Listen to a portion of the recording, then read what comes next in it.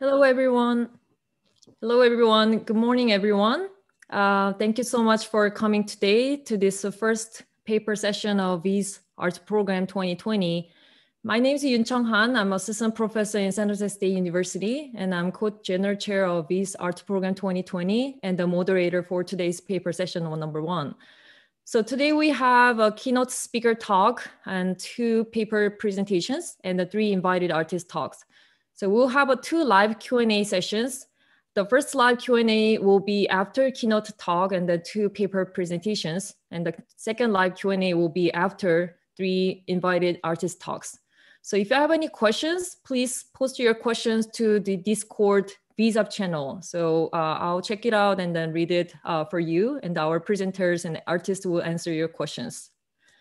So first of all, I'd like to introduce our keynote speaker, Professor Sarah Sinwell. So Sarah Sinwell is an assistant professor in the Department of Film and Media Arts at the University of Utah. She has published essays on Kickstarter, Green Porno, Riverdale, Dexter in a companion to the American indie film, Women's Studies Quarterly, Feminist and Queer Theory, an intersectional and transnational reader, and asexualist, Feminist and Queer Perspectives. Her recently published book, Indie Cinema Online, Rutgers University Press, examines shifting modes of independent film distribution and the exhibition on YouTube, Netflix, Hulu, and Sundance TV as a means of redefining independent cinema in an era of media convergence. So the title of her keynote talk is Representation Matters, Mapping Gender and Sexuality on Twitter. Please welcome Professor Sarah Sinwell.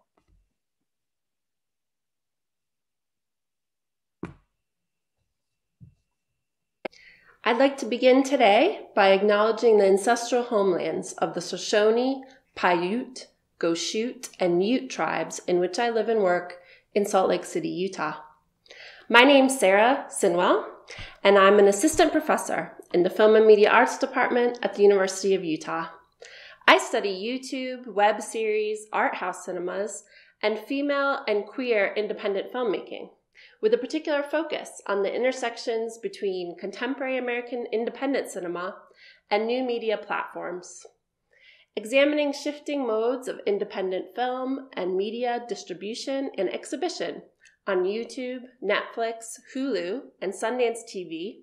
My recently published book, Indie Cinema Online, redefines independent cinema in an era of media convergence. Overall, my scholarship investigates the intersections between film studies, new media arts, fan and reception studies, media industry studies, and feminist and queer studies.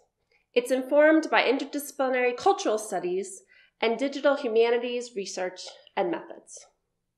Today, the project I'm presenting to you is one that is ongoing, and I'm at the only beginning stages of this project. It's called Representation Matters, Mapping Gender and Sexuality on Twitter. And it focuses on how audiences and fans of blockbuster films and franchises, such as Star Wars, The Force Awakens, Batwoman, Black Panther, and Frozen, use Twitter hashtags to create a space for alternative forms of representation in popular media. Pushing against the whiteness and heteronormativity of corporate-sponsored media culture, these Twitter campaigns draw attention not only to the absence of people of color and LGBTQIA characters within contemporary media, but also to alternative possibilities for more inclusive representation and ultimately more visibility and acceptance in society more generally. As a means of discovering the gendered, raced, and sexualized geography of these campaigns, this project maps out the cultural language of these hashtags. Now, before I begin, I'd like to include a few caveats. One is you'll notice there's no images from Disney or Marvel, and that's because of copyright constraints today. But I imagine if I mention Black Panther or Frozen or Star Wars, you know what I mean. Secondly, in my field within film and media studies and fan and reception studies, we argue that one should not include Twitter handles in the discussions that we're having of our Twitter hashtags. So when I've talked about specific quotes from Twitter today, I've deleted the handles. That's for the privacy of the people who've posted those hashtags.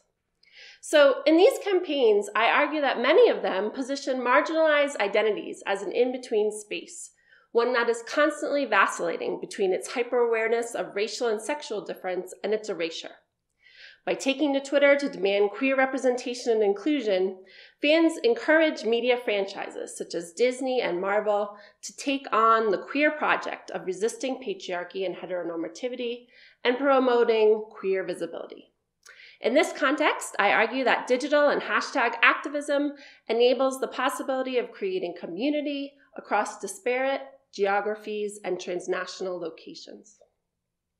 My project also maps out the ways in which social movements on Twitter function as a contradictory space for political and social advocacy, as well as backlash, both facilitating online activism and cultivating online harassment and bullying. In an effort to create more racial and sexual visibility online, media fans have taken to Twitter, and this includes hashtags like Representation Matters, We Need LGBTQ Stories, Give Us a Girlfriend, which I'll be discussing today, Give Aiello a Girlfriend, which is based on the character of Aiello from Black Panther, Give Captain America a Boyfriend, and Make Rey Asexual, referring to the character of Rey from Star Wars Force Awakens.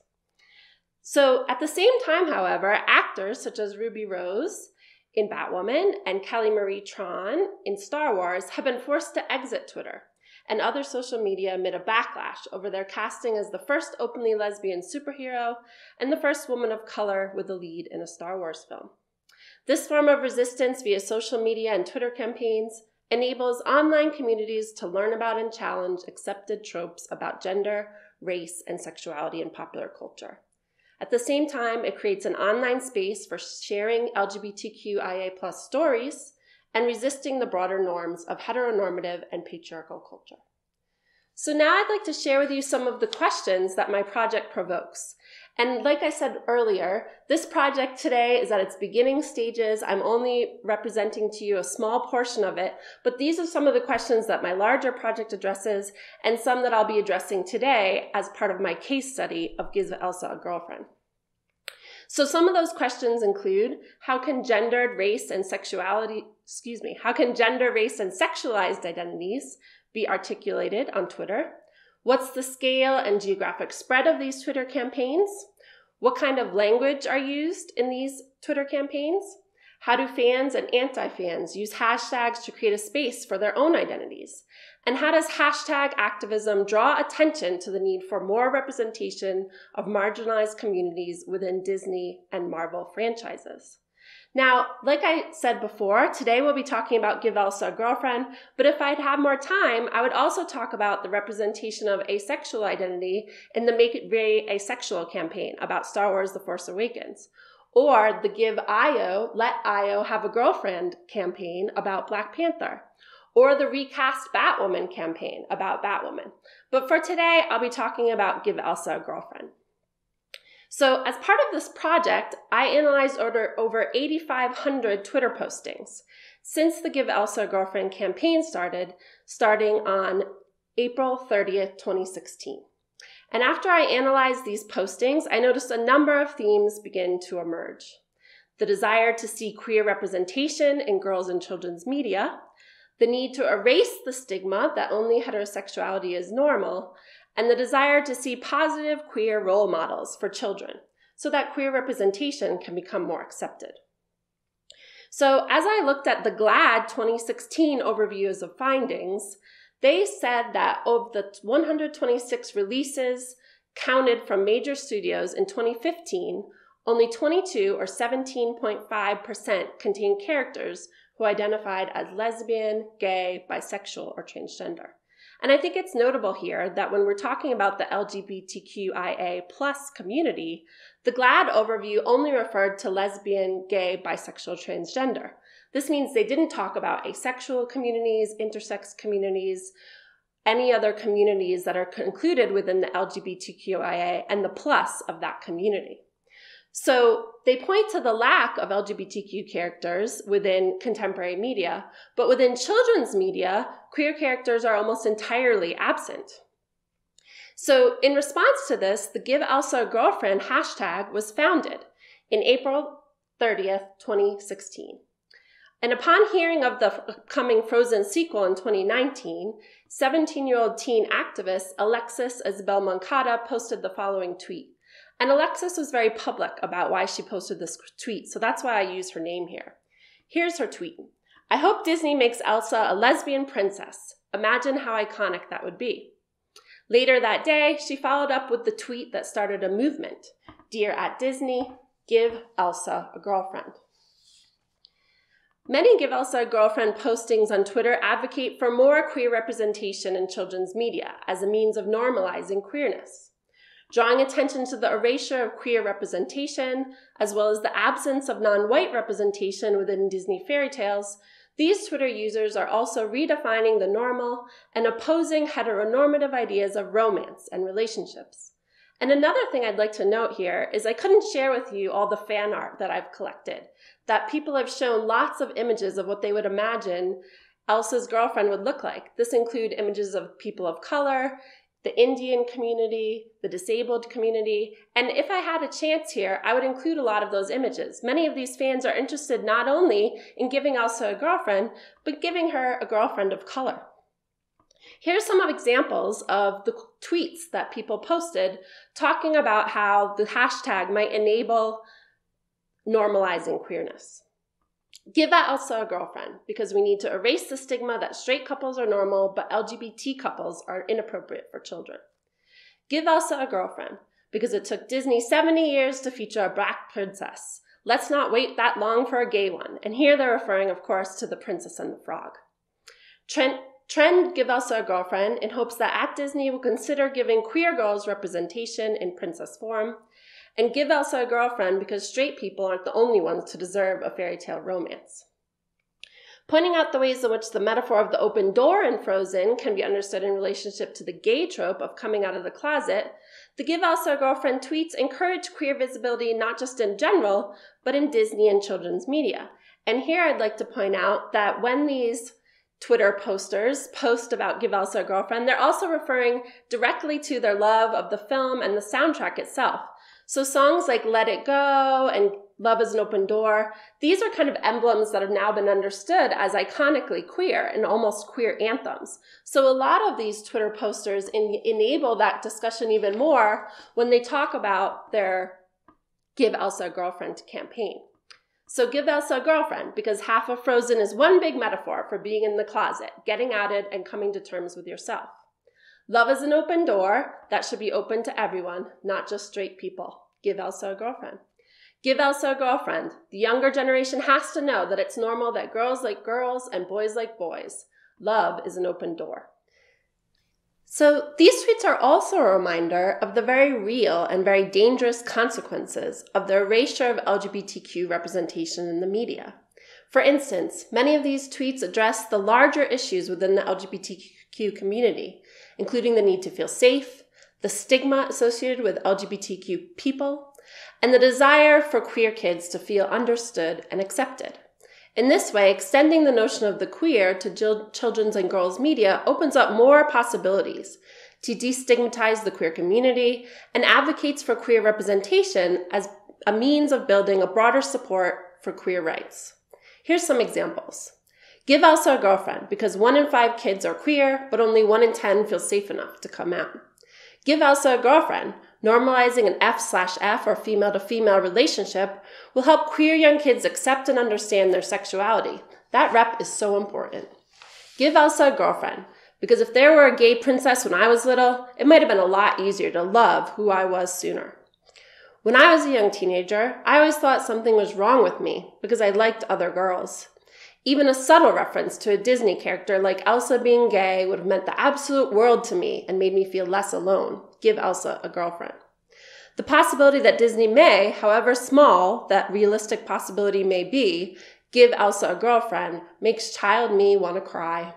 If I had that representation as a kid, I might have been spared the years of confusion and feeling of not belonging. Further breaking down the codes of heteronormativity and heterosexual romance within the Disney canon, some of these tweets even indicate a desire to keep Elsa single and suggest that Disney should refuse to give Elsa a love interest at all. By suggesting the queer notion that a Disney princess be single, Frozen fans contend that making Elsa single would be an equally queer move as giving Elsa a girlfriend. I'm all for giving Elsa a girlfriend, but how about films for kids where the end goal isn't a love interest? Why do we need to give Elsa a girlfriend? Elsa doesn't need a girlfriend or a boyfriend. She's the first Disney princess who's single. No charming prince for Elsa. Don't give Elsa a girlfriend. Let her be badass single and give an LGBT prince or princess a new movie, not a sequel. So you can see here that these tweets are a reminder of both the possibilities and limitations of the Twitter campaigns. If you've had a chance to see Frozen 2, you've noticed, though Elsa wasn't given a girlfriend, the film hinted at a love interest through the character of Honeymaren and allowed her to remain single and happy by the end of the film. By advocating for more LGBTQ representation in Disney films and children's media, fans and audiences are encouraging Disney to break down the traditional coding of the heterosexual romance, and they're also attempting to include LGBTQIA voices and identities within the Disney canon. In these campaigns, sexuality is often constructed in relationship to the larger queer community as a means of creating a social movement and a network of public visibility. At the same time, by dividing LGBTQIA+ identity within the larger cultural zeitgeist of such franchises as Frozen, these campaigns are a means of further promoting queer visibility. Reimagining girlhood and queer sexualities within the canon of children's media enables us to rethink the ways in which queerness is constructed in relationship to gender, sexuality, and creates a space for LGBTQIA coming out online. Thank you so much for listening to my talk today. As I said earlier, this is part of an ongoing project that includes not just Give Elsa a Girlfriend, but also Black Panther, Batwoman, and other representations of queer Twitter hashtags. I'm looking forward to hearing your comments in the Q&A, and thanks so much for listening.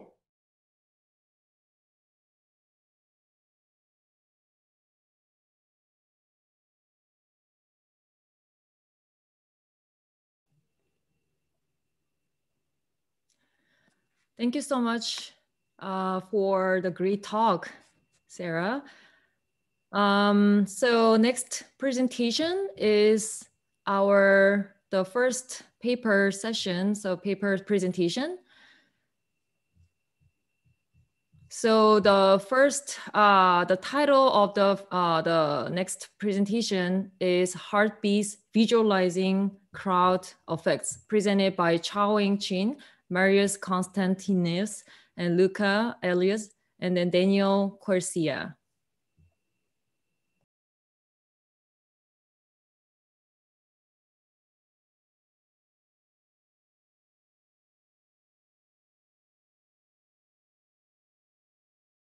Good morning, good afternoon, and good evening, ladies and gentlemen.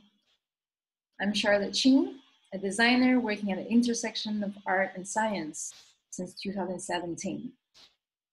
I graduated from the Royal College of Art and Imperial College London.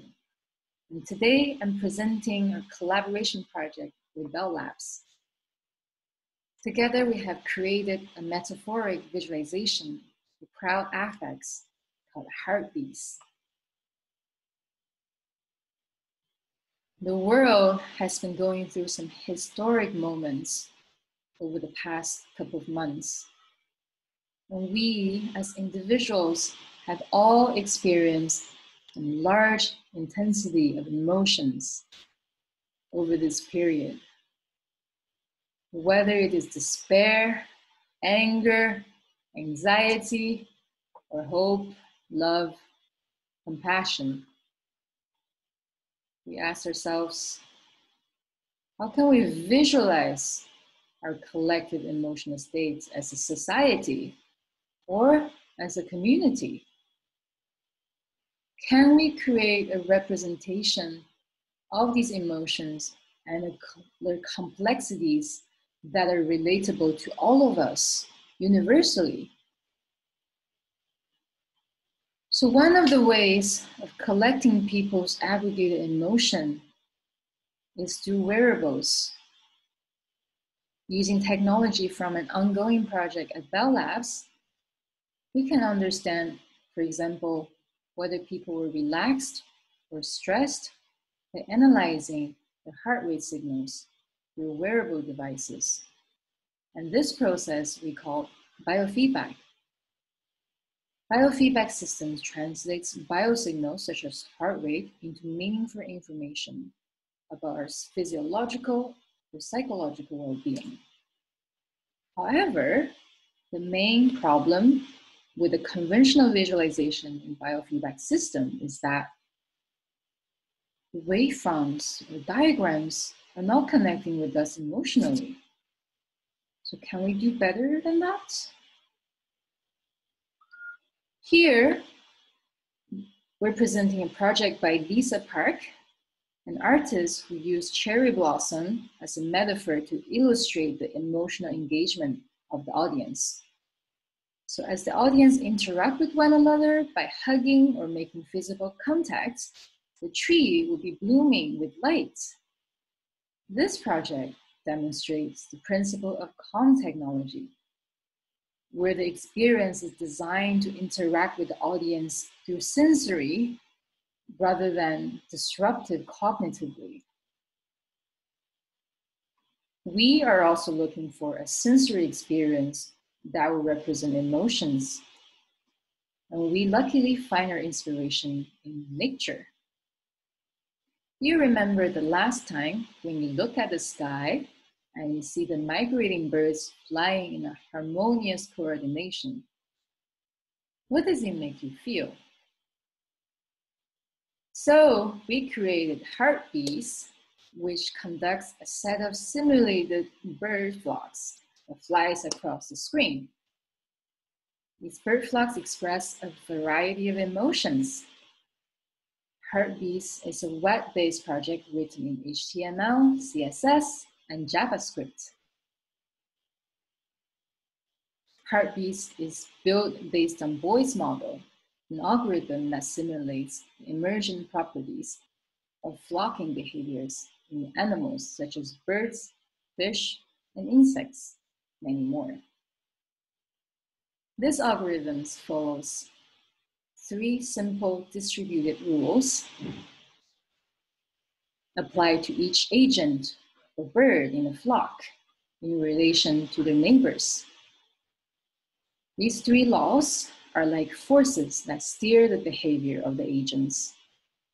Cohesion force makes sure that the flock is holding together in one group. Alignment force steer the whole group towards one direction, one goal. Separation force makes sure each member stays in a distance from one another and there is no collisions in a group. Very much like how we work in a team. The HeartBees system works as follows. We take any form of data that describes emotions. In our case, it's the wearable devices that monitors heart rates. So it could also be social media data or tweets. We map these data into 8 primary emotions based on Pat Sheik's emotional wheel, a psychological model of basic primary emotions. Finally, these data will be translated into a set of expression, each created by a fine-tuned set of flocking behaviors, which speak to our human interpretations. For example, the positive emotions look more synchronized, harmonious, and the negative ones were very chaotic and uncomfortable to look at for a long time. You are invited to explore these different emotions with our online demo at social-dynamics.net/HeartBees. On our prototype, you can customize the boys' behavior and their appearances such as color, texture, and you can modify the canvas background color to create your own collage of different emotions. We also conducted user tests online to evaluate our visualizations. So 353 participants have participated in our study. Each one of them is asked the following 2 questions. Question 1, which emotion does the visualization trigger? We learned that negative emotions are more broadly recognized and universally differentiated. Our hypothesis is that it could be an evolutionary trait that we're inherently more capable of recognizing and express negative emotions in response to danger. And the second question we asked, does this visualization make you feel relaxed? And the responses we receive tell us that joy is obviously harmonious, soothing. It's rated the most relaxing, followed by trust, surprise, and anticipation, all the positive emotions. On the contrary, anger is the least relaxing visualization to look at. And these responses validated our design hypothesis and parameter designs. Finally, to summarize, we have created a set of visualizations that transform complex data to abstract but universally recognizable visuals. And this design inspiration comes from nature. We have found flocking behavior as metaphors. We build our platform, prototype with voice algorithms, which creates complex behavior patterns with very simple agent-based rules. Finally, our online studies showed that negative emotions are perceived very broadly, universally, and the positive emotions and the visualizations are very relaxing to look at. Thank you for your attention. I hope you get to try our prototype later. And let's move on to Q&A.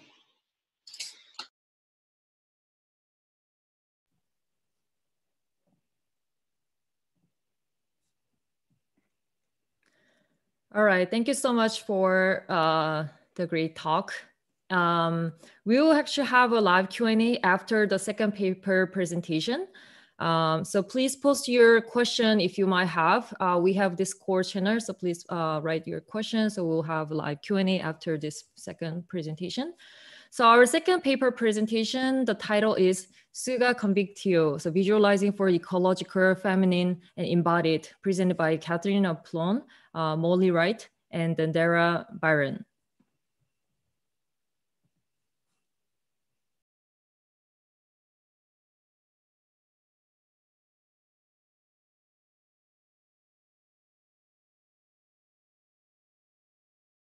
I'm Cathryn Ploehn, presenting our project Tsuga Convictio on behalf of my co-authors, Molly Steenson and Daragh Byrne.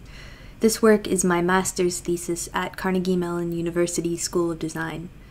I begin with the simple act of conversation. Last March, in the midst of a global pandemic and political strife, my own graduate cohort at Carnegie Mellon School of Design found solace and support in a ritual we had been practicing together since the fall. Reflective conversations in which we could experience a connectedness in the midst of fracture. In her work, Turning to One Another, author Margaret Wheatley calls conversations like these the most ancient and easiest way to cultivate the conditions for change. Personal change, community and organizational change, planetary change. Indeed, data visualizations are specifically poised for opening the space for profound conversations like the ones my cohort was having. Data viz designers are our attentional guides, choosing which patterns we see and how we can talk to one another about them. I honed my craft in data visualization, admiring designers like Giorgio Lupi, for whom designing with data means designing ways to transform the abstract and the uncountable into something that can be seen, felt, and directly reconnected to our lives and to our behaviors. That is, data visualizations display what we know, which can sometimes be intangible, into visible and discussable patterns. giving them the potential to enchant us through showing us new ways to engage with the world, transforming us for the better in the process. Last year, I sat in DC's Art Tech House, mesmerized by Rafik Anandal's Bosphorus, a kinetic data sculpture that is a poetic display of high-frequency radar readings of the Black Sea. Works like these demonstrate that data visualizations, by giving us a feel for the data, can also bring us into the reality the data represents. Bosphorus pulls you in, and you feel the power of water many miles away. You would think that, with these strengths, visualizations could be created as much-needed prosthetics that help us fall into those states in awe and appreciation of wonders unseen in our world. Instead, our data science and visualization theories and practices often fall short of this promise. For example, in the context of community conversations, like the ones my cohort has, in which feeling, perspective, and nuance are key, the extractive qualities and typical practices of collecting and visualizing data come into sharp relief. First, in a typical survey, the unique felt experience of the body is ignored, and multiple interpretations are discouraged in exchange for consistency. It can sometimes feel extractive. Second, reading a data visualization can be an analytical activity, stemming from the typical characteristics of data visualization itself. Geometric shapes abstract away the people and their stressed bodies they represent. The people in the community are very much isolated in the geometric visuals, despite being very much entangled in the social texture of the community at large. And the truthy aesthetic of geometric data visualizations may dissuade members from questioning whether there are any alternative views of the same community. This approach shapes how a community, much like my cohort, might talk to one another, maximizing happiness or the connectivity of our social network. In other words, a typical data viz approach leaves us analyzing patterns, trying to control them. Meanwhile, the tightness in our chest is undiscussed and festering. Beyond this example, many of our data visualizations leave us engaging with the world in a potentially violent mode of control. For years, scholars have critiqued the potentially violent consequences of data collection and visualization, which may sustain relations of domination and exploitation, and in part, violence emerges through historic power relations amplified in data science and visualization practices, or rigid categories in the abstraction of messy realities, or the view of data as objective, a given. And by looking at COVID-19 visualizations in mid-March of 2020, you could forget that these don't let us into the reality of the virus about to break loose across the United States, or that each of these circles abstracts away so many people who passed away from COVID, likely alone, in pain and afraid. That is to say, unexamined data visualization efforts may be deeply damaging. And at the end of the day, as a data viz designer, I found my imagination of what data viz could do in tatters.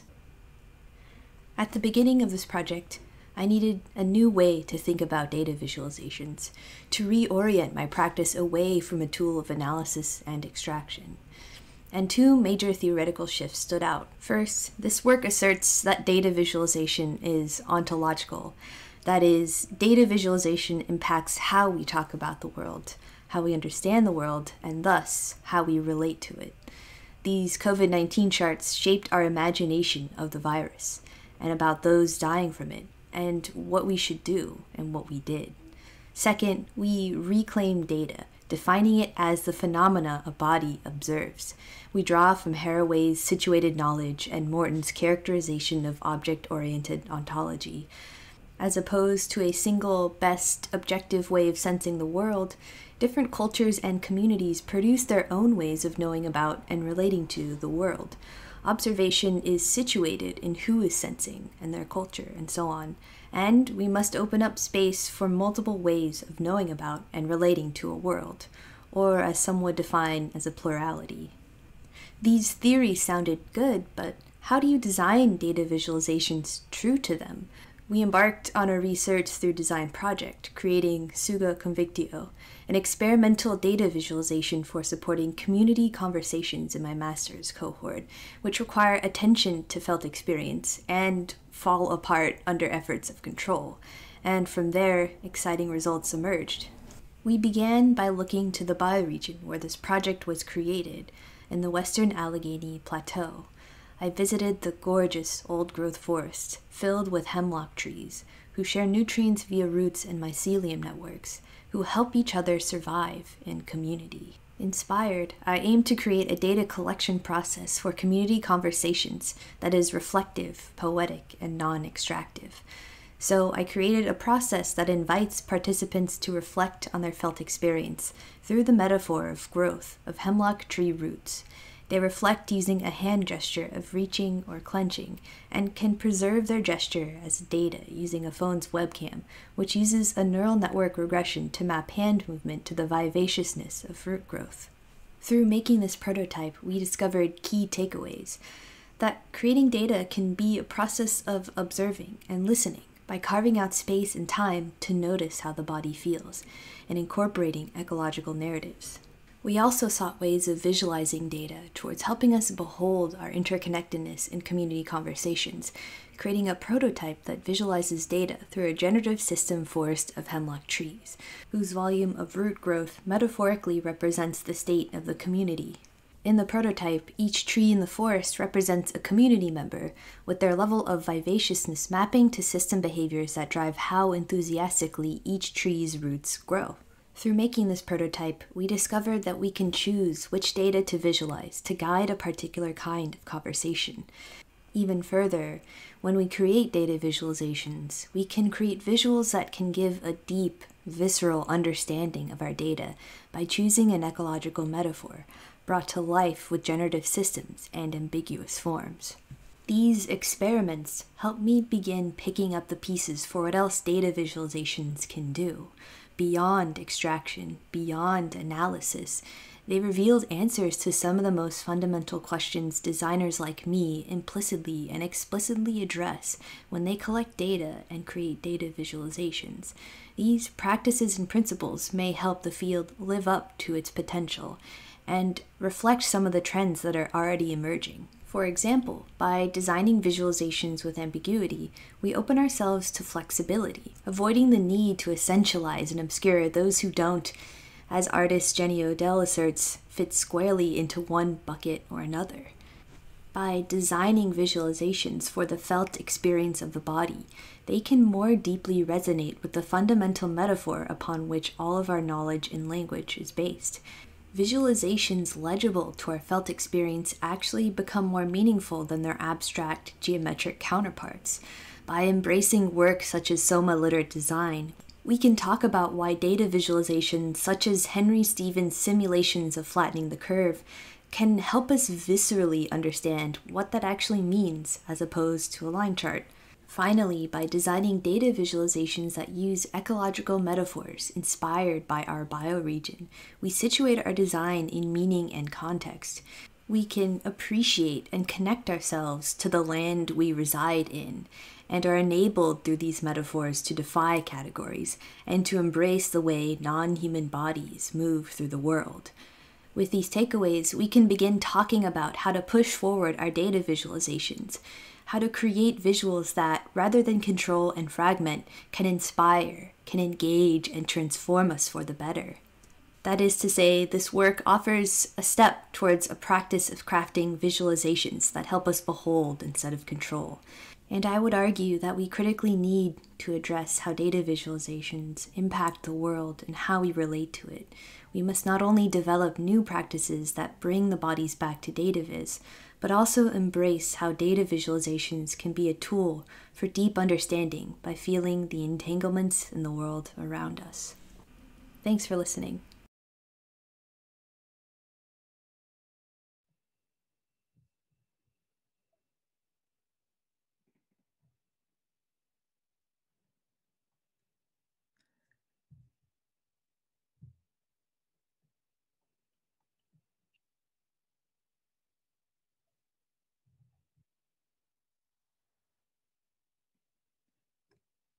Mm-hmm.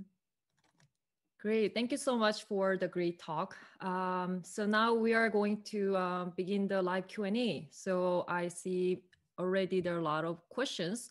So here we have Professor Sarah Sinwell, our keynote speaker, and then Marius and Charlotte and Cathryn. Thank you so much for coming. Welcome. So I think we can begin with Sarah's talk. So there are some questions in Discord. So Eric asked, do the media companies ever directly engage with these types of Twitter hashtag campaigns? Hi, so they do actually. So after the Give Elsa a Girlfriend campaign started, the director, Jennifer Lee, or one of the directors of Frozen, Jennifer Lee, said it was really important to include queer representation. And that's about as much as they said. They said it was important for young people. It's important for current culture to be inclusive of LGBTQ representation. And they didn't exactly shut out the possibility that Elsa could have a girlfriend. And I think that's really important in Frozen 2. They don't give her a boyfriend. They allow her to remain single and allow her to possibly have a love interest. But in the case of the Black Panther option with Aiello, Marvel actually responded and said they would refuse to give her a girlfriend. So depending on the media text and who the creators are of those particular films, they had kind of differing responses that way. That's great. Well, they are doing some in action. Another question for Sarah. So your talk references mapping things out on Twitter, though each of the tweets seemed standalone without much discussion. Is there a discussion happening surrounding these hashtag campaigns? If so, would there be merit in visualizing the network influence / discussion? So I absolutely think there would be merit in talking about the interrelationships between the hashtags. The first part of this project was just me like thinking about every single of the 8,500 tweets that were posted. What were they doing in terms of making an argument about queer identity and queer inclusiveness in Disney? But I think certainly the next steps would be to think about how they relate to each other, how they involve retweets, how they involve emojis. I haven't gotten to that step yet, but it's definitely something I'd like to think more about.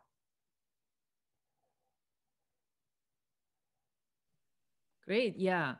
Another question for Sarah. So thank you for the great talk, Sarah. Since you mentioned this project is going on process, would you please tell us a little bit about the project is moving forward? So what is your plan for, next steps of this project? So this is my second book project. And what you saw today is part of a chapter. So that chapter would be specifically about Give Elsa a Girlfriend and let Aiello from Black Panther have a girlfriend. One other chapter is about the character of Rey from Star Wars Awakens and the campaign to let Rey be asexual. Another chapter, because I have to talk about the haters, is the recast Batwoman campaign where they asked that Ruby Rose be recast. Interestingly, she has already been recast, but it's not due to the campaign. She voluntarily dropped out of the Batman series. And then there's also another chapter about other campaigns that aren't explicitly about Marvel or Disney that just deal with this hashtag of representation matters. We need diverse stories that is just a push to be inclusive of queer representation beyond these Marvel and Disney campaigns. So this is just the start of an ongoing project that I'm still kind of gathering data and thinking through what other hashtags might be included. Yeah, well, can't wait to see more the new chapters and then the process. Any question for Sarah from the panelists here? Any question or from other chairs?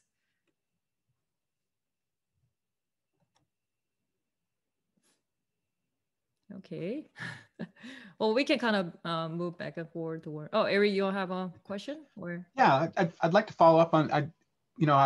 I think it's really interesting when the big companies actually engage with these campaigns because, like you say, there can be lots of sort of immediate reaction from a community this large and this reactive.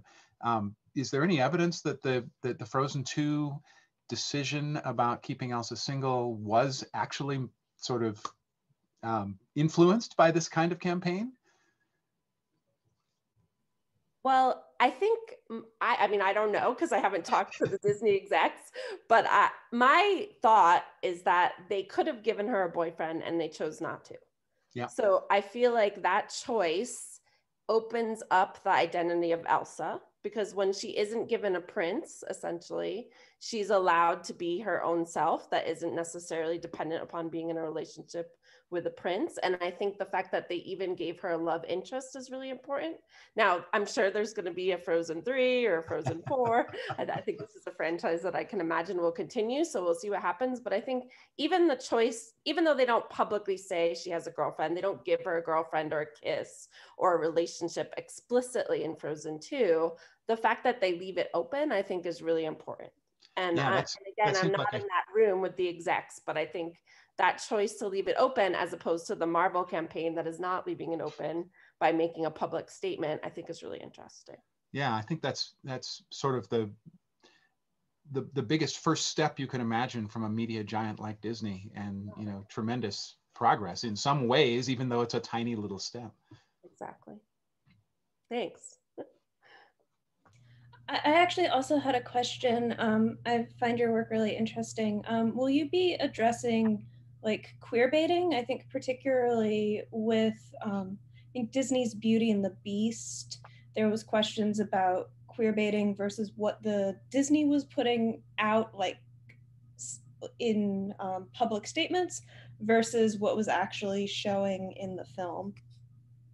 Yeah, absolutely. I think that's really important as well. So part of, if I were giving you my longer, never-ending presentation on representations of queerness in Disney, certainly this isn't the first time they've had a queer character, but I think the major difference is that in the case of Beauty and the Beast and other characters, they're usually secondary characters. And I think that's really important for the Elsa. For the Elsa example, she's the main character. Of course, for the Black Panther example, most people don't even know who Aiello is. She's just one of the warriors, Black Panther warriors, but in Wakanda. But the concept, I think, that Elsa is the main princess in Frozen and she's not given a girlfriend, I think is really important. Whereas a lot of these other examples that people refer to, it's about the secondary characters. So I think that's also important, is thinking about when it's the main princess, what does it mean? Or when it's Rey from Star Wars, what does it mean? As opposed to these secondary characters, which is usually where queerness is allowed a lot more into the conversation. I guess the question is, isn't it queer baiting to like not give Elsa a girlfriend explicitly? So it allows like the queer fandom to be excited about the work without putting off the more homophobic audiences. Yeah, I mean, China.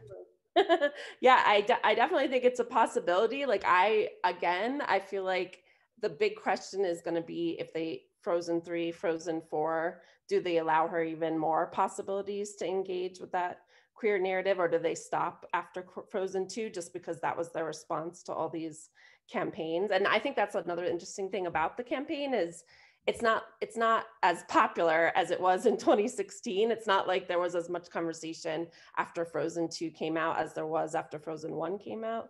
So I think that's also kind of part of it. Yeah. Thanks. Yeah, it's very meaningful talk, especially like influence to our children, you know, and then the whole education impact. Yeah. Maybe we can actually move to the HeartBees group. So there's also questions. Is the HeartBees algorithm capable of visualizing mixtures of emotion? I take this question. So our current prototype of HeartBees is only visualizing the 8 primary emotions. And you can access our prototype and demo by going on the website of social-dynamics.net/HeartBees.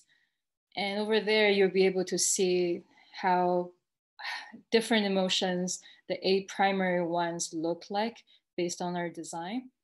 And to answer this question more precisely, the system is capable of visualizing mixed HeartBees by dividing the flocks into different groups of different behaviors, basically. But that is not implemented yet in our current prototype.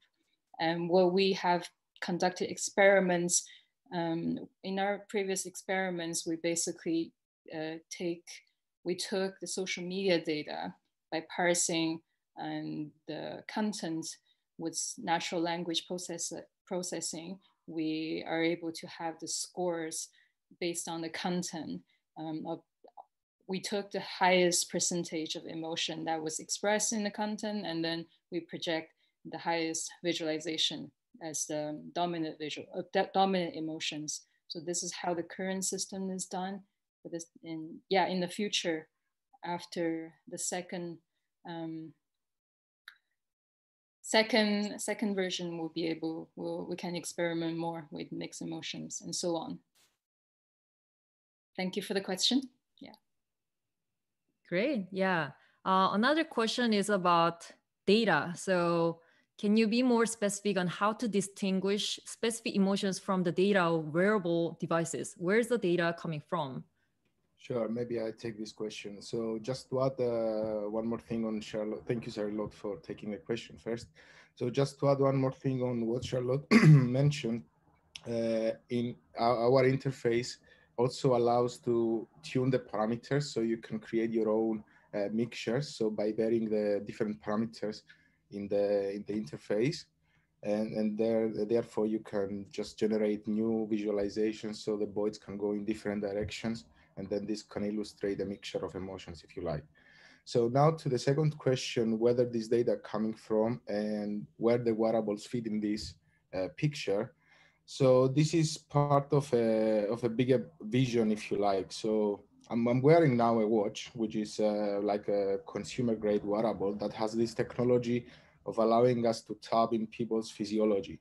So we can extract heart rate and heart rate variability. And these are physiological indicators that are related with how our human body works, like the autonomic nervous system, where there is plenty of literature over the last years, where we surveyed the previous literature and found different physiological indicators from heart rate variability, for example, RMSSD, the low HF in the frequency domain, that are associated with different emotions. So taking these pointers from the previous literature, we try to, let's say we have a system where we get these indicators from the watch, then we have the mapping from the literature, and then we translate based on this nature-inspired, as Charlotte explained, visualization.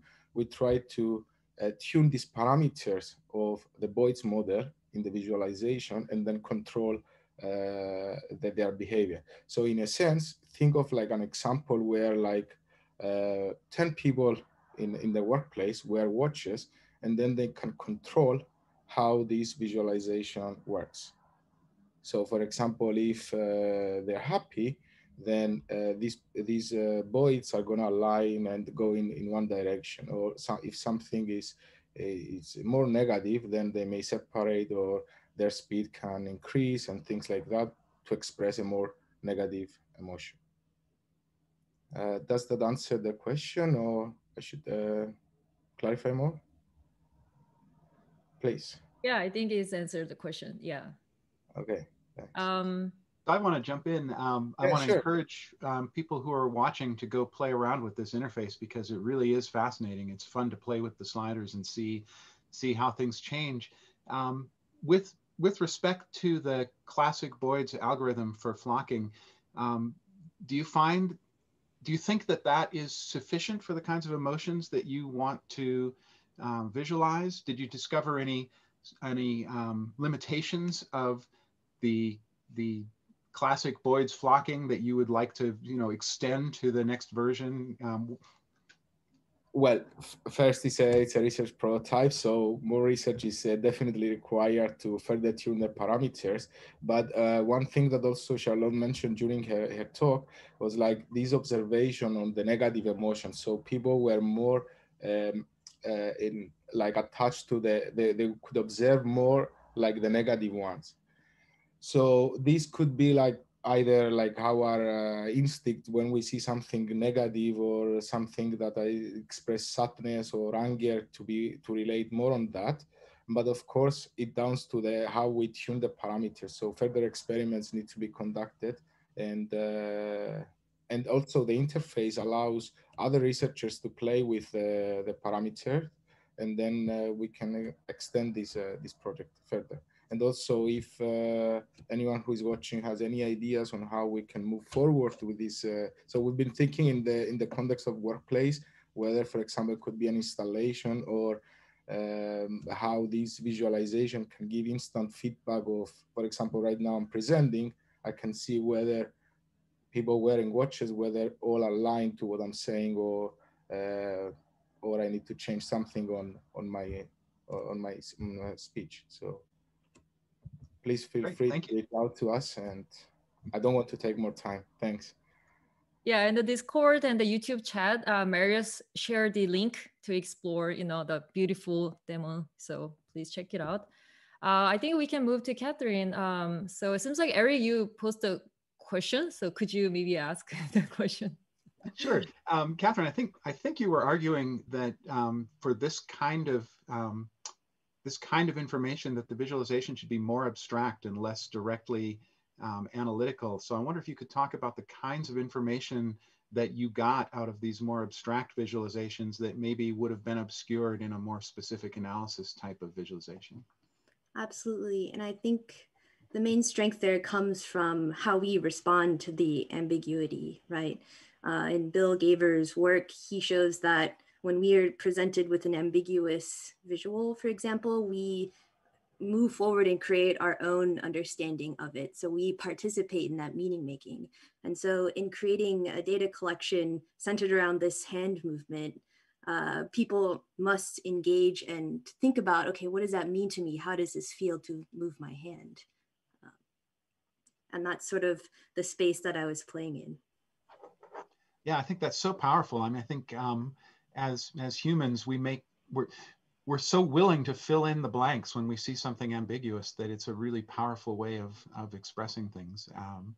So, just based on your talk and based on the HeartBees talk, maybe you guys should talk, because there's some fascinating connections between sort of the ambiguous way that these emotions and the feelings of the group are expressed here. So really nice work. Yeah, I totally agree. Yeah. There's one more question for Cathryn. So what are your thoughts on incorporating augmented reality or animation as a medium for abstract visualization?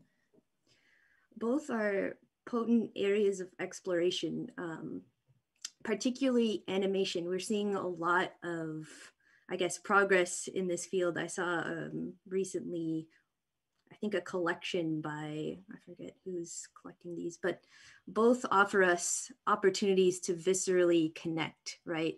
Augmented reality puts things into our own space, really tapping into that fundamental metaphor of the body in motion that we, I guess, place an abstract all meaning on top of. And animation, again, yeah, the example I gave in my talk was Harry Stevens, and seeing commentary on that work, seeing the little dots representing bodies in motion lets us viscerally connect with that reality of disease spread, not necessarily captured by the lines. So absolutely two areas of potent possibility.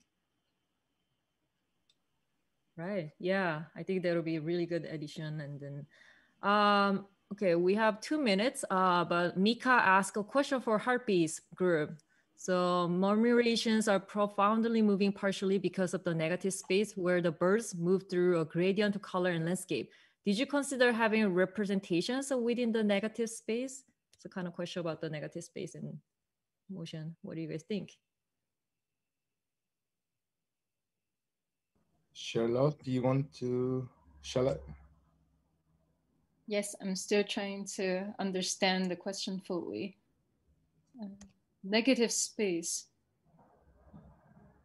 So basically, just to rephrase back to Mika, if she's, so basically the idea is whether we can utilize different colors and the space in the canvas where we use where the boys are flocking. So is that the question? I guess so. Yeah. So there's some yeah, so kind of how you consider, because there's some looking motions, but there's also negative space, how you do. Yeah. Okay, thanks for the clarification. So I think it's a good question. So also if you go in our paper in the figure 4, where we have the visual of the interface, where you can play with the different parameters. So we do have apart from setting the parameters of the voids, you can also experiment with the different aesthetics like the color, the gradient, whether it's a warm or more cold color. And then this can illustrate the different behaviors. This is not tested in the previous study that we've done, but it could also be part of further research. And then to add to the question which was asked, depending on our interpretation culturally, as in color psychology, the positive and negative emotions can be divided with colors and expressed or enhanced by different uses of colors. This will also be further studied by us, as previously we've only had been creating colors by dividing warm and cold, which you can explore on the prototype. But so far we have not been doing further testing on colors and emotions individually. Yeah. All right. Well, I think we can wrap up the Q&A. Thank you so much. Yeah, the authors and Sarah for answering all the questions. Yeah, great. And then I'll introduce we will have 3 invited artist talks. So the first artist talk is about the beautiful artwork cacophony core made by Hannah Wolfe, Şölen, Kıratlı, Alex, John, Bundy. Yeah, so in the list, there's a kind of, it's not clear, but yeah, we have actually 2 artists, yeah, presenting here. So yeah, there you go.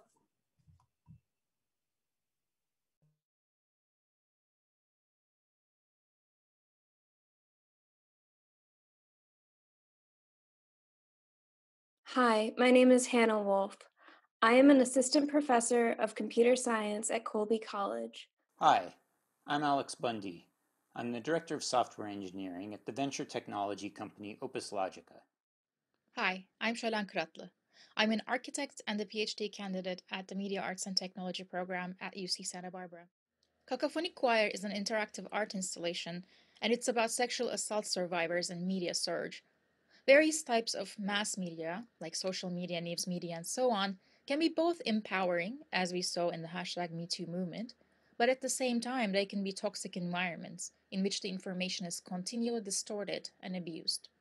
In either case, once a person shares their personal story, the surge is oftentimes extremely overwhelming. And this is what we wanted to reflect with our work. The installation is composed of several embodied interactive agents distributed in space. Each agent has the ability to vocalize through a small loudspeaker, and they each tell a story. The interaction is mainly proximity sensor-based. From a distance, the participant hears these vocalizations as a kind of distorted murmur, each coming from an opaque membrane. This distortion and opaqueness both gradually yield to clarity as the participant approaches. The agent interface comprises 3 fundamental components based on different response modalities. The first one is the semantic response, that is, the word generation, rendering the succession of words from incoherent to coherent. The second modality is a sonic modality, that is, granular processing of the speech audio, rendering it from stuttery to clear. And the third one is the morphological modality, allowing for the modulation of the light source, rendering the form inside visible due to the translucent membrane.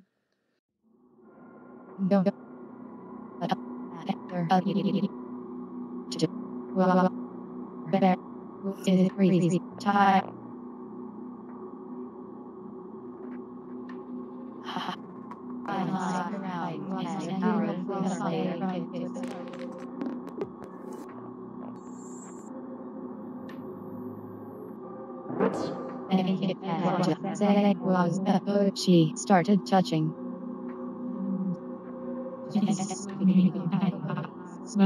I noticed he was on my idol, my best friend, and how I was scared to say anything. He got into trouble as I knew I would.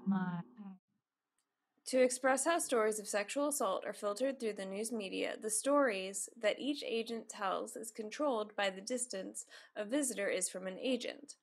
When participants are more than 2 meters away, the agent randomly chooses words from a testimonial of a sexual assault survivor assigned to it. As the participant approaches, the words become less random and more coherent. To generate text, long short-term memory recurrent neural network models were pre-trained on over 500 stories of experiences of sexual assault from the When You're Ready project website. For the final installation, we pre-generated text for 65 of the testimonials at each level of semantic clarity, using models trained for longer periods of time to represent closer distances with a greater number of words from the original text as a seed. Once the visitor is less than half a meter away in the agent's personal space, the agent tells the original testimonial. This work was exhibited at Contemporary Istanbul's Plugin exhibition in September 2019. Initially, we were worried that the space we were given was not isolated sonically enough from other works, but it caused an interesting unintended interaction between visitors and the work. To hear the stories clearly, visitors had to be very close to a specific agent and place their ears directly next to it like it was whispering to them, creating a level of intimacy between the agent and the visitor. We can't exhibit cacophonic choir as originally planned, so we built a virtual installation of the work using Unity. The virtual version can be experienced online in the browser at cacophonic.net. We will continue exhibiting this work both in the digital and physical modality and plan to study the differences in the way that visitors interact with the work virtually and in person.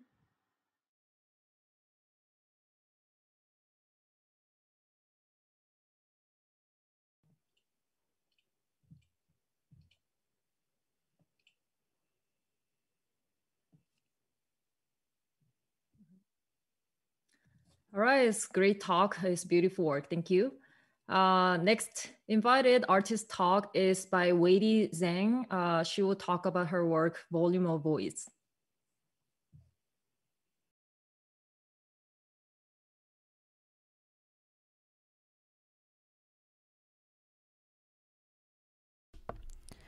Volume of voice is a set of data-driven artifacts that is generated based on the voice between objects and human bodies. Inspired by the current COVID-19 pandemic situation, people are keeping social distance to overcome the invisible enemy, coronavirus. It influences the way people live, communicate, and social in a profound way. When people keep the distance from objects and other people, what is the shape of those invisible spaces? Volume of Voice provides an artistic response to those questions by using photogrammetry techniques to capture multiple pandemic scenes volumetrically, implementing algorithmic strategies to create data-driven artifacts of the emptiness in the scenes, and 3D print them as sculptures. This project echoes with the Japanese concept of ma. Ma in Japanese culture refers to artistic interpretation of emptiness. It draws people's attention to a negative space which helps to perceive the positive space. The empty space is often full of possibilities. The concept of ma is also reflected in artistic practices of calligraphy. Chinese and Japanese calligraphy not only focuses on the depiction of the characters, but also creates careful relationships between the forms of characters and the surrounding non-form. Calligraphy artists using blankness to link forms and take the design of those void spaces into artistic considerations. This project also resonates with Asian Chinese philosophy, Yin-Yang. The beings and non-beings produce each other. Volume of Voice implement the concept of ma and yin-yang by rethinking the meanings of space between, the message those silent spaces deliver, and how the voids influence the intricate networks of society. There are mainly 3 steps of methodology: data collecting, visualization strategy, and 3D fabrication. Inspired by various social distancing-related news reported on social press, different scenes are staged and captured volumetrically by using photogrammetry techniques. Thus, point clouds of position data, X, Y, Z data, are generated. The XYZ points generated by photogrammetry techniques are used to create multiple boundary edge curves on their XY planes. Those curves are later implemented to create planar surfaces with the different z-axes. The planes are connected, lofted, and controlled by different algorithms, such as Bezier and polynomials. The reason to add those mathematical algorithms to the z-axis curves is to add uncertainties to the constructions of those sculptures. The world is constantly moving, while those invisible spaces between us are unstable, fluid, and unpredictable. The data-driven sculptures are printed in PETG clear filament and placed on the 4-inch LED pedestals. The organic artifacts are not only a poetic visualization of the invisible border between people, but also a critical response to the transformation of human networking under a historical pandemic. The Volume of Voids aims to provide a collective feeling of alienation between different beings by using experimental visualization that sustains our curiosity and reflection. Thank you very much for listening.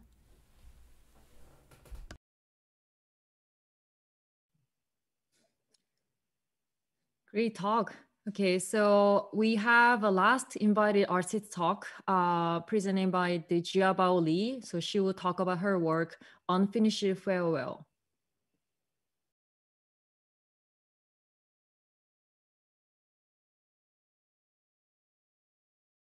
As COVID-19 spreads across the globe and the number of deaths continues to rise, the heartbreaking experiences are being replaced by collective mourning. The death of one man is a tragedy. The death of millions is a statistic.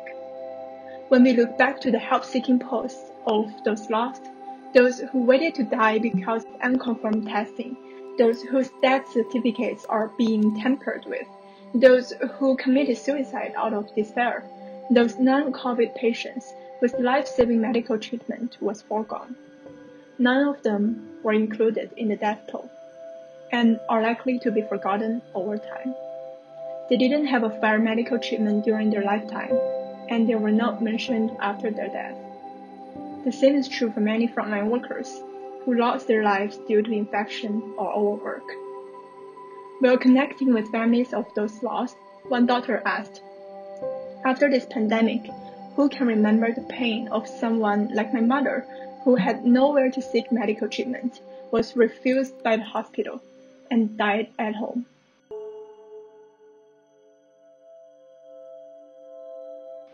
This is one of the reasons why we built this online platform, trying to document as many people who have left us because of the pandemic as possible. The website also includes the help-seeking information they posted before they passed away, which is the evidence they left to this era. We hope to provide a space for family members to release their grief and for the public to mourn. Behind every number is a life. Here we try to gather the portrait for each deceased. You've never met this person, but their portrait is right in front of you. But then you realize that they passed away. As soon as your finger lingers on the person's face, it scatters and vanishes. We haven't had a chance to really get to know this person, and they just fade away. We designed the website this way so that when visitors enter the space, they can sense that sort of atmosphere, the sorrow, grief, melancholy, mourning, and agony. A comparable feeling that visitors can have, as if they are physically visiting their tomb. This gives us much more understanding of death than the increasing statistics. Enter each individual space by clicking farewell. You can see the help-seeking information they posted before they passed away. You can leave a message. All the messages people send here will float in the space. Here are some messages we've received since publishing. Do I need to shout loudly to be noticed? The best memory of the deceased is not to lose memory in your lifetime.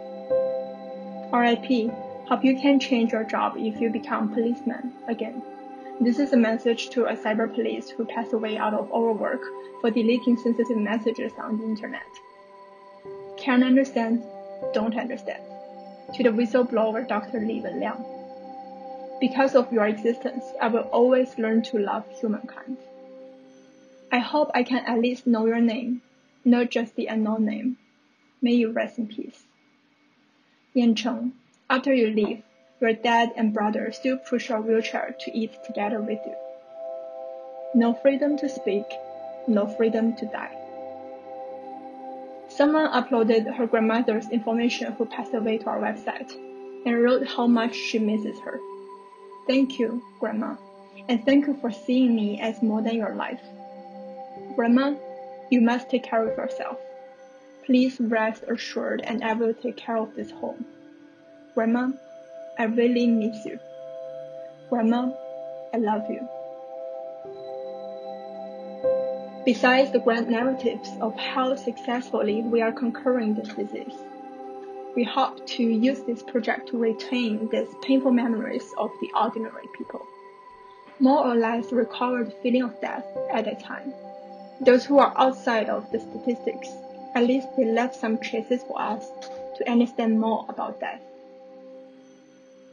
There are various ways of visualizing the statistics of COVID, but none about individual story. This project provides one way for us to visualize and relate to death. Please visit farewell.care to learn more.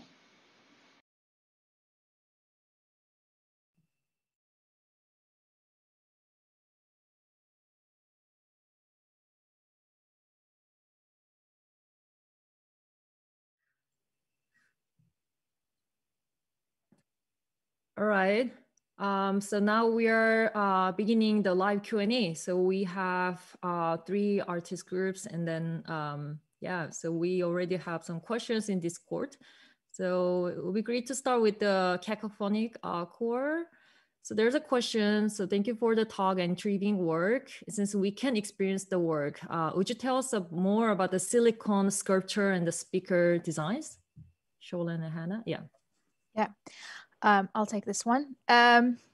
So the designs of the silicone and the sculpture are not necessarily data driven, but they have to do with the entire concept. What we're trying to convey here which is we're using the distance between the object and the audience as a metaphor for, you know, the distance from the renditions of the story to the original story, if you will, or the distortions of the story to the original story. And so it follows the same concept.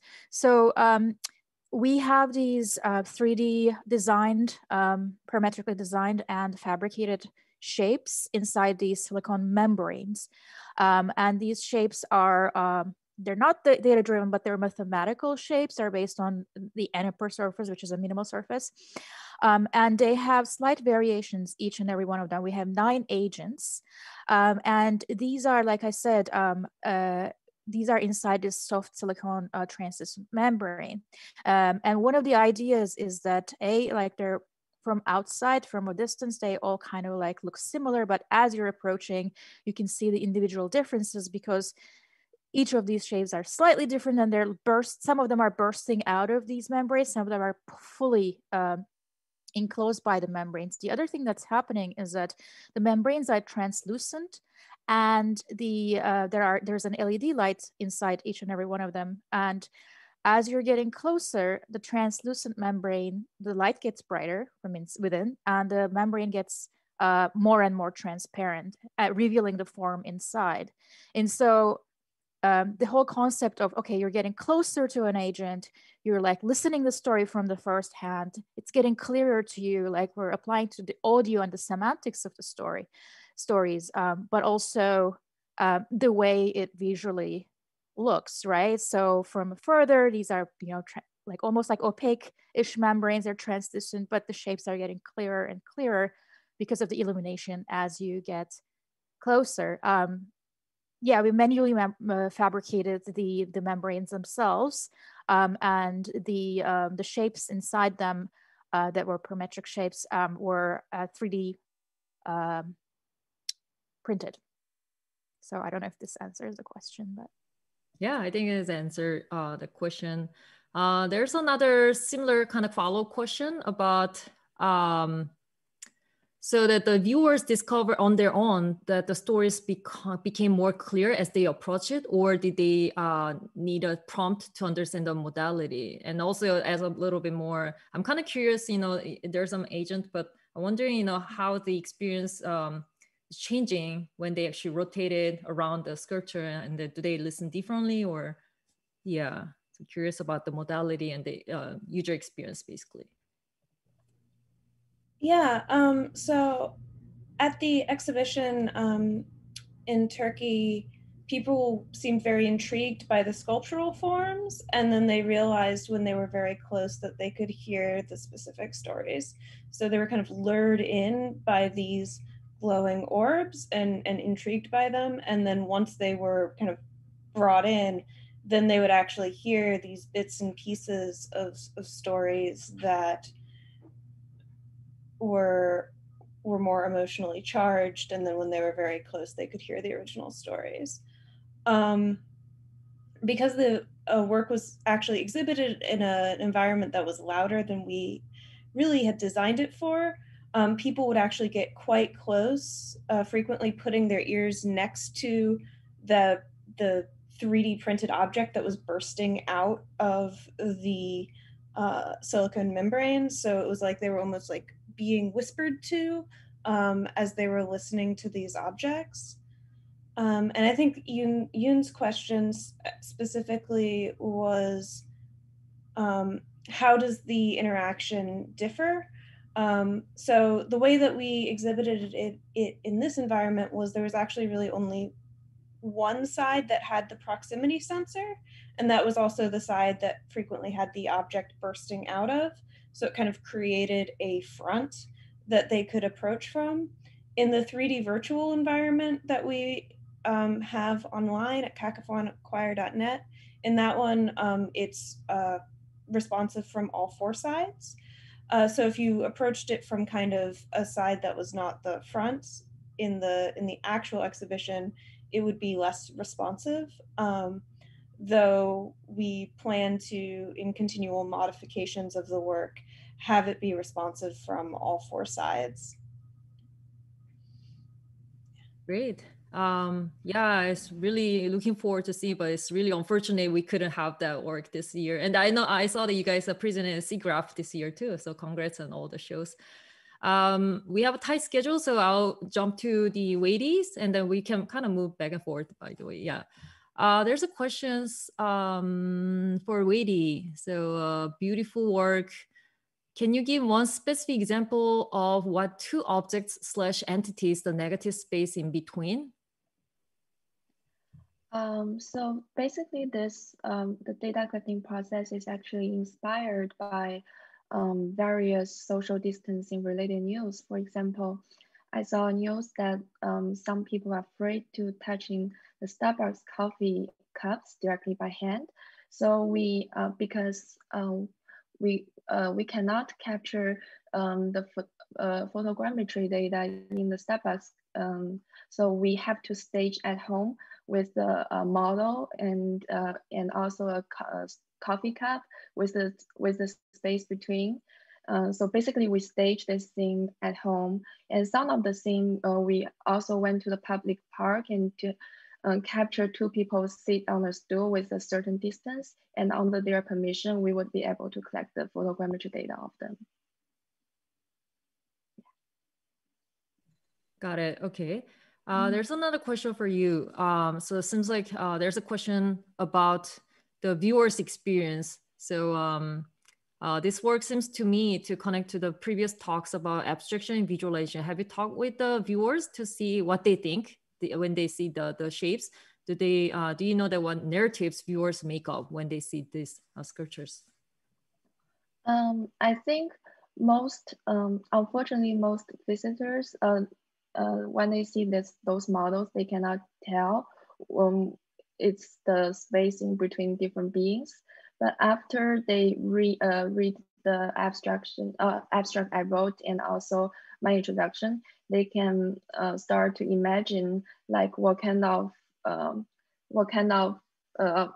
the object, what is the space between and what kind of objects they are, and their answers are quite different.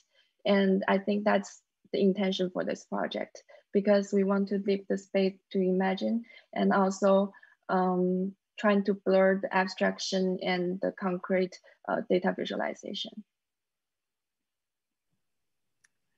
Great, yeah. Thank you. I think we can move to Jiabo. So there are two questions for Jiabo. So how is the data archived, and how do you make sure this data remains for generations? Yeah, very good question. So far, how we pass it through generation is kind of manual. I'll keep it. We'll maintain it on the server. We'll maintain the website. And yeah, so we will pass along through our generation. Yeah, and then yeah. Right, and then another question is, do you have a plan to have version for other countries, cultures, and languages? Yeah, we would like to like start from US. The thing is, collecting the data in a very comprehensive way is kind of we need to work on that. Yeah, so I guess like New York Times have a collection, so we could start from there. Yeah, but the point about starting from the Chinese is we have the help-seeking information, and there's also this special thing about the language as well.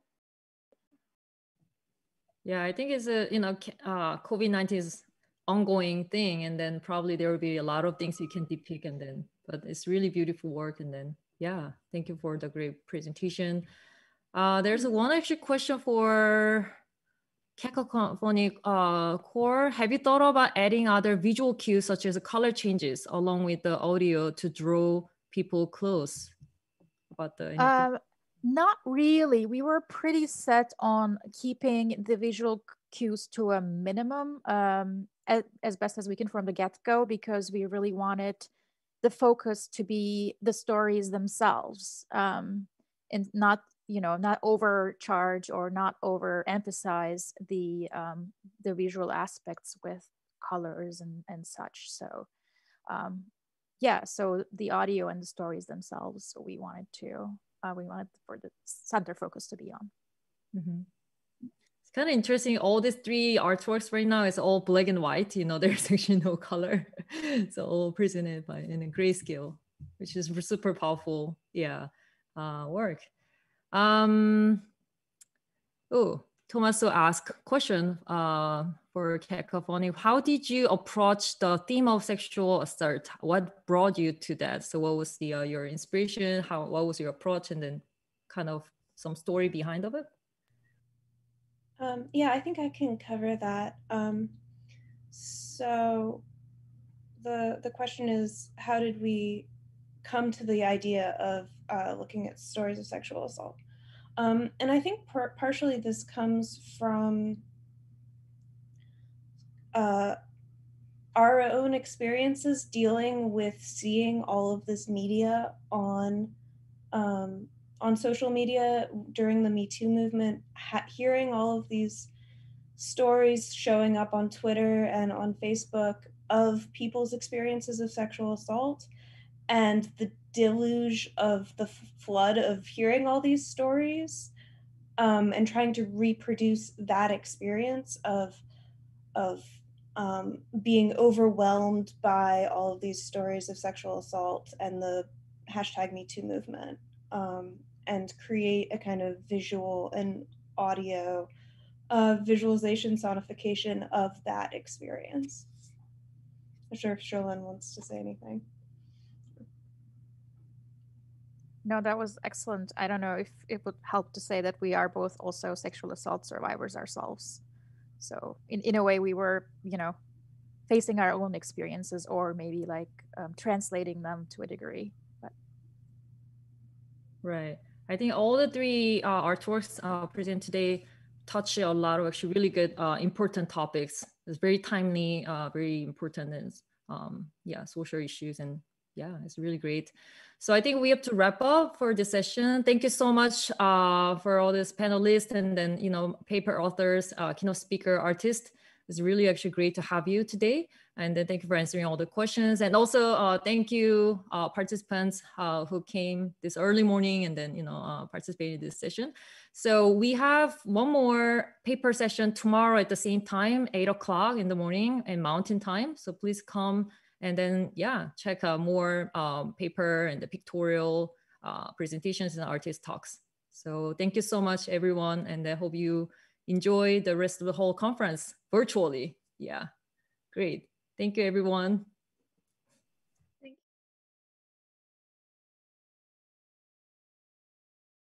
Rendering large volumetric datasets is still a challenge for real-time applications. Wouldn't it be nice if you could just render the dataset at a low screen resolution and your neural network upscales it to the full resolution again? We proposed a network architecture that does exactly that and can outperform a full resolution rendering for large datasets. For quantitative and qualitative evaluations, come to our talk.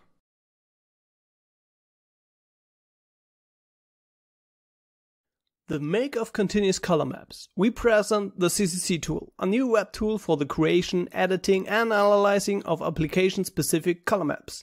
For the precise definition of color maps, we developed a new color map specification. This new structure increases the editability by reducing the numbers of colors to a minimum.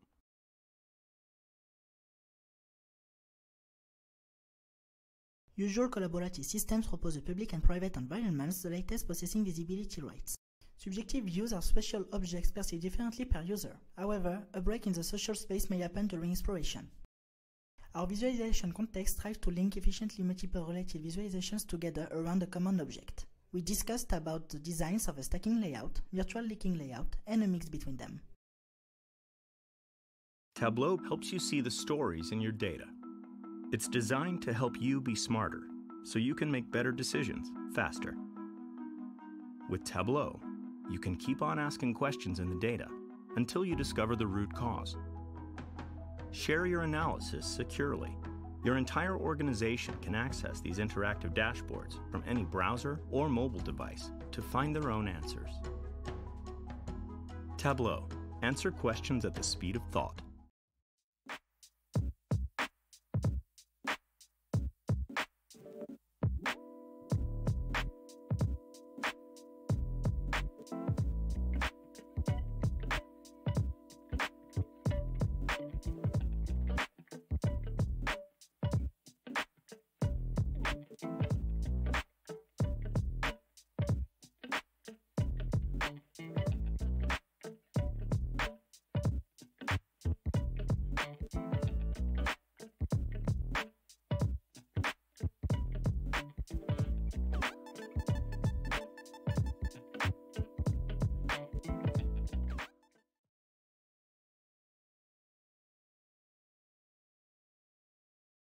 Comparative layout are the visualization arrangement to support visual comparison tasks.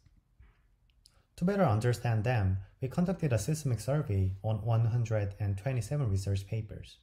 Based on the survey, we suggest a lucid classification as well as diverse practical implications that help you better design comparative visualizations. Find out more in our presentation.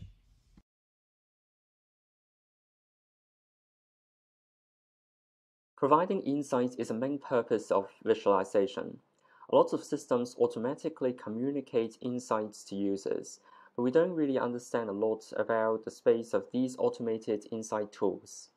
We conducted a review of 20 automated insight tools and proposed a framework of the types of automated insights and the purposes of providing auto insights Take a look at our paper to learn more.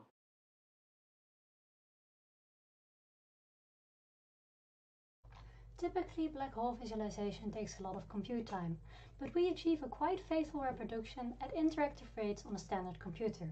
For this, we make use of a novel adaptive grid approach to focus calculations where needed. Coupled with filtering and interpolation methods, we can obtain high-quality imagery. Our approach accepts star catalogs and environment maps and generates the resulting deformations in real time.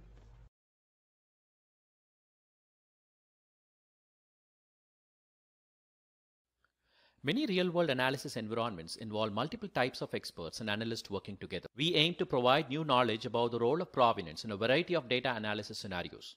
We present the findings from interviews with the data analysts from various domains. Our results demonstrate how different needs for provenance depend on different analyst roles and also helps to identify possible opportunities for advancements and new techniques for provenance support.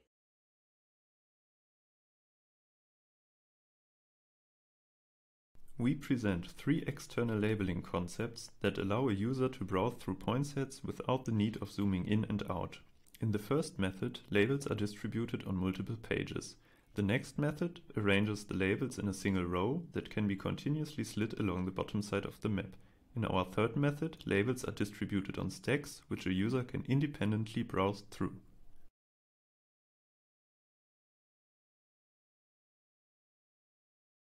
In interdisciplinary visualization research, scholars browse collections of scientific papers, searching for existing methodologies that can be imported into their own domains.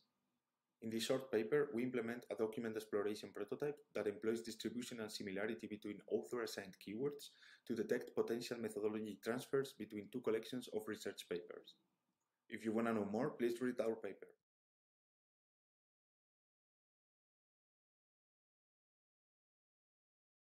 What is insight? It is a question that has bothered visualization researchers for a long time. We're wondering whether visualization practitioners think about data insights in the same way as visualization researchers do. So we interviewed 23 visualization practitioners to understand how they think. To find out more about what we found and the implications to the visualization community, take a look at our paper.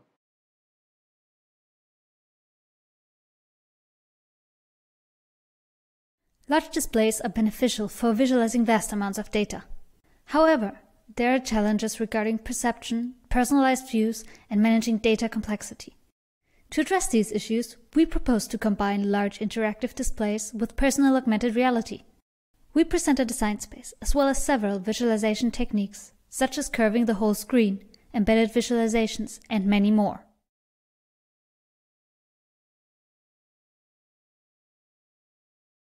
We propose a novel visual analytics system for optimizing bus networks. The system helps users first analyze bus network performance and identify problematic routes. Then, the alternative to selected routes can be obtained in real time. By evaluating these routes with our system, the users can efficiently decide which one is the best and improve the bus network.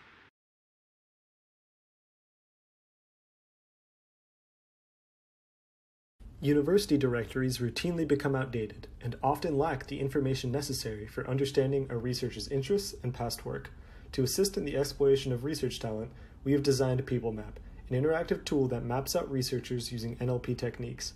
By using PeopleMap, users can explore the diversity of research at an institution and identify potential research talents.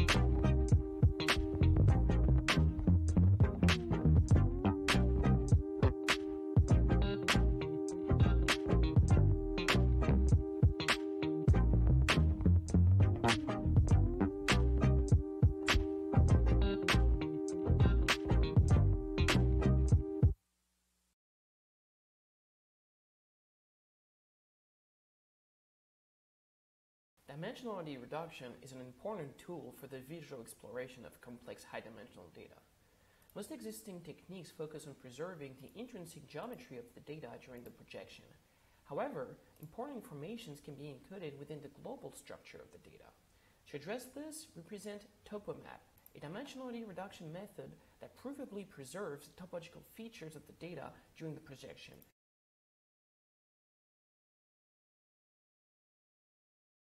Although prior work has examined how visualization impacts decision-making, there is no concrete method for quantifying and comparing the impact of different encodings on decisions. We rethink how we evaluate decision-making with visualizations by leveraging work from economic theory. We present the results of a large-scale lottery game that evaluates the impact of 5 different visualization designs on risk behavior and decision-making.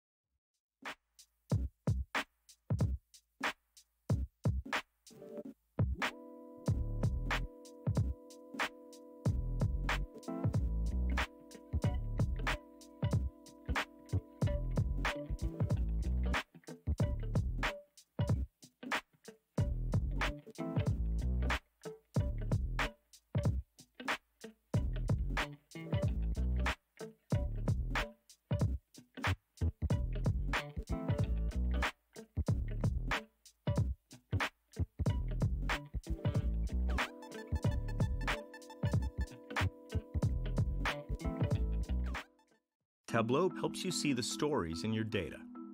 It's designed to help you be smarter, so you can make better decisions faster.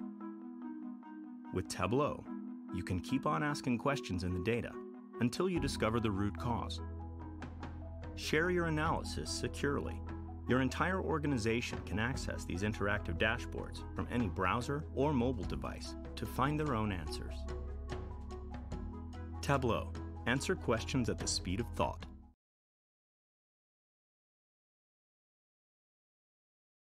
This study presents a method to explore hierarchical data by improving ROD-VIS, one of the visualization techniques for multidimensional data.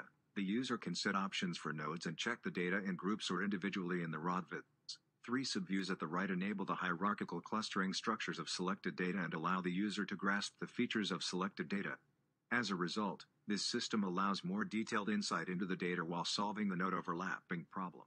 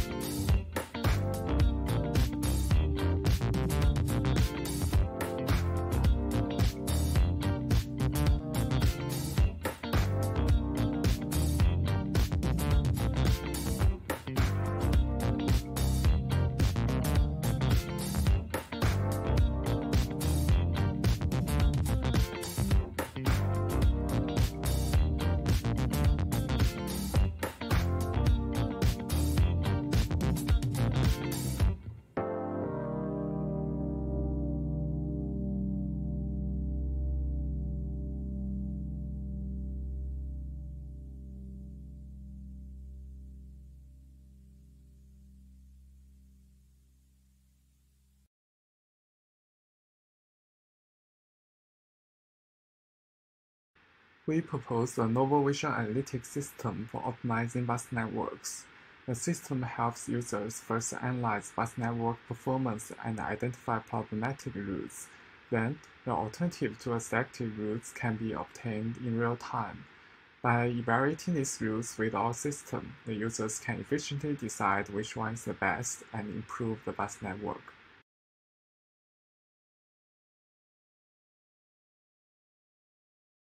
DataBreeze is a multimodal visualization system that lets people interact with unit visualizations using pen, touch, and speech. By supporting multimodal interaction, allowing users to manipulate, refine, and customize the view, DataBreeze enables a novel, fluid, and flexible data exploration experience, enabling a seamless transition between global and local level data exploration, spanning the entire dataset or a subset of the data.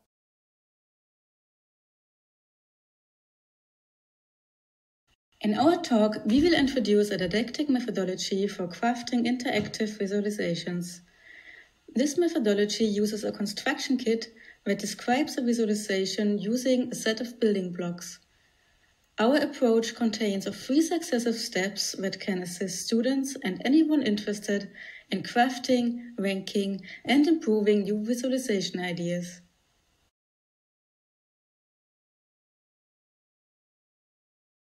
We propose V2V, a comprehensive pipeline for variable selection and translation for multivariate time-varying data. Our approach contains feature learning, translation graph construction, and variable selection. To demonstrate the effectiveness of our approach, we compare histogram matching, pixel to pixel, and cycloGAN to evaluate variable translation. In addition, we also compare an information-aware framework to evaluate variable selection.